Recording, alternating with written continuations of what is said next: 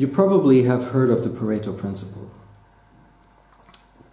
Some time ago, a guy in Italy named Pareto came up with the observation that 80% of the land was owned by 20% of the people. And since then, people have been applying this to almost every field of life, everything. Number of features in a piece of software that make up the most usage is 20 to 80. People that, the actions in a project that contribute towards the result, 20%, 80% of the result.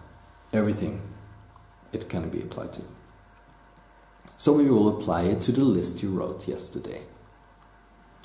And we will apply it pretty radically, because in the first step, you will simply apply it. What are the 20% of the most important actions, things on your list to influence your life in the way you want it to be?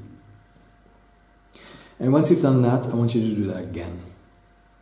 Out of those 20%, what are the most important 20%? And depending on the length of your list, you can still go on. And you can stop when you have 1 or 2, maybe 3 items on your list. The rest is still important, don't throw it away.